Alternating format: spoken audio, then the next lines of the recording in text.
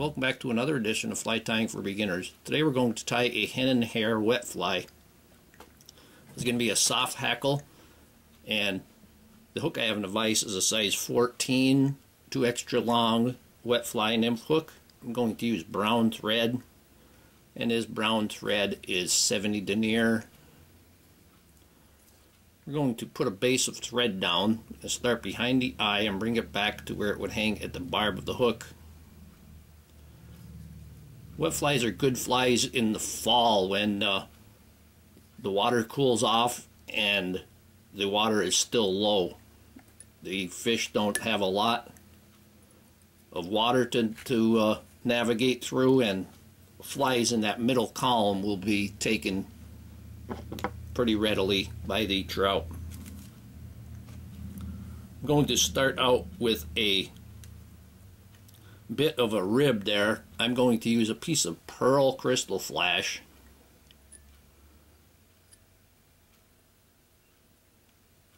And the reason for the crystal flash is a lot thinner than the tinsel. So a fly this size or smaller, you use tinsel, even a size 16 or 18, that tinsel is going to be pretty big. Now for the body, I'm going to use a light hare's ear.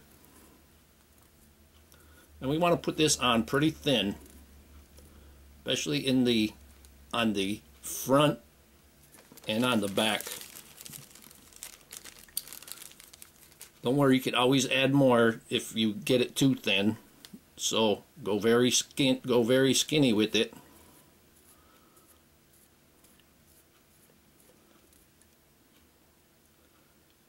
Sometimes, or a lot of times when you're using hare's ear, it's good to wax the thread first. Just a 100% beeswax is great for it.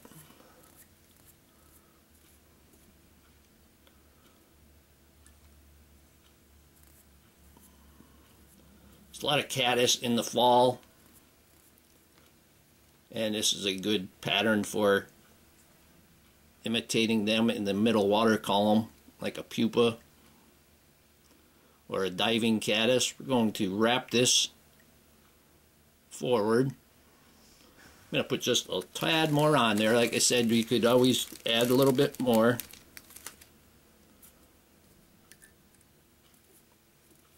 Always very small amounts. And we're going to stop that at about 1 eye length from the eye of the hook. And we're going to take our rib and we're going to palmer that forward. Make that tight. This crystal flash will pull, so don't pull too tight, or you could actually break it. But it'll give that little bit of flash in there, kind of look like an air bubble surrounding the body. You can see how when I pulled it, this is what it looked like. And we'll go ahead and get rid of that excess. Now for the hackle, I have a hen hackle. This is a saddle hackle, and the curve is towards you. I'm going to first pull all of the fluff off.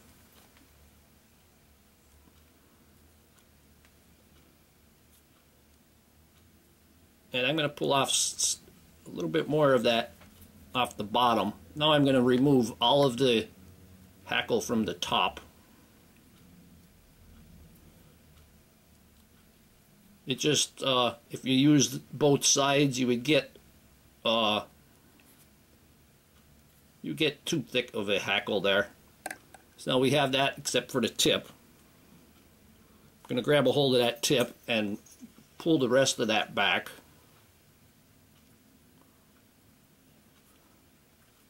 We're going to tie that on with the curved side, the concave side towards the hook.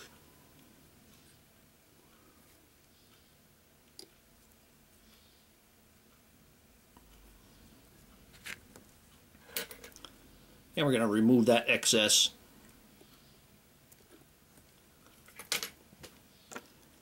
And now you got to be careful, because now you took so much material off that stem that it could have tendency to break. And we're going to go ahead and wrap that. I'm just touching it as I go to kind of help separate those hackle fibers. And we're going to put one wrap in front of the other.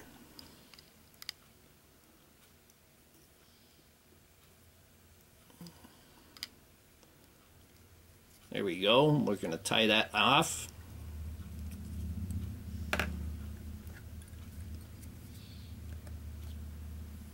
You can fold that hackle stem back and tie that once again. Then you can break it off very easily. Now we're just going to have to form the head.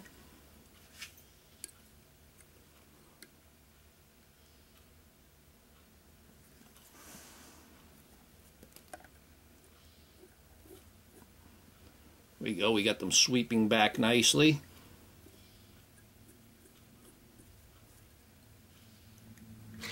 Now I'm going to take my whip finish. Give that a 3 or 4 turn whip finish. Trim that off. I'm going to put a little bit of head cement on there. Clean my brush off pretty good.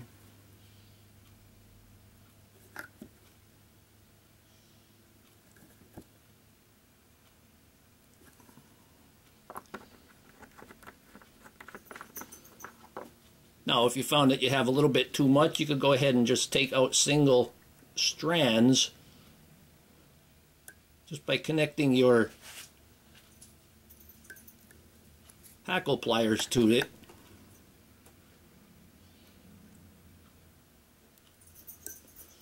You want a pretty sparse hackle there. And here we have a hen and hare soft hackle wet fly. Hope that you learned something from this video. Hope you would subscribe to my channel. Please refer me to your friends. Leave comments, questions, suggestions, and most of all, thank you very much for watching my videos.